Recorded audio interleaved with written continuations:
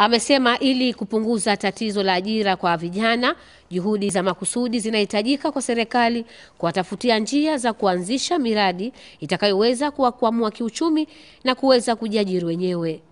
Amefahamisha kuwa kwa vile serikali ya mkoa huo inakusudia kulipandisha hadhi zao la asali liwe zao kuu la kibiashara ndani ya mkoa huo, hivyo itahakikisha inachukua hatua zinazofaa, ikiwa ni pamoja na kuanzisha kituo maalumu cha kusarifu asali na mazao mengine ya nyuki na kuweka soko litakalotambulika ndani na nje ya nchi. Sasa tumekuja swala jingine zaidi la matumizi ya huu kilimo hai, kwamba tunazalisha hawa wadudu.